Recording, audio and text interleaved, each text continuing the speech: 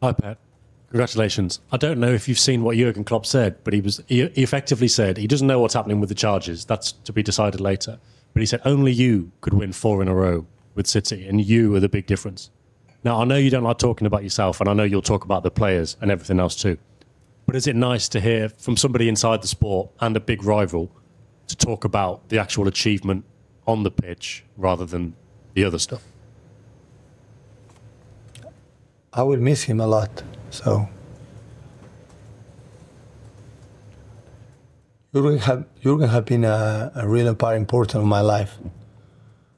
He bring me another level as a manager. I think we respect each other incredibly. I had the feeling that he will be back, and I just want to say thank you so much for his words. But he knows perfectly that behind me there are a lot of things that this club provide me and give it to me.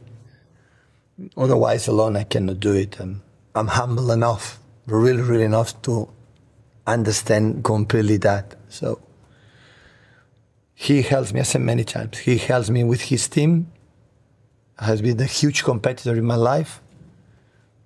Still, many moments I didn't find, or I didn't discover the way I can punish them like I can find for another teams. With him, it has been so difficult. And I'm pretty sure Mikel will continue his legacy to drive us to another level. So I wish him all the best, and hopefully I didn't see it. His farewell game was special for him. He deserved it.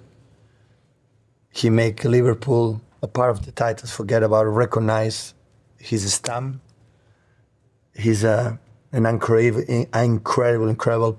Be proud. You know, the pride of be a Liverpool fan. And just personalities or characters of that. People say, how many titles we win is better. It's not just about that. Of course, it's important, but it's not just about that. There are personalities that when they arrive in one place, they stay forever.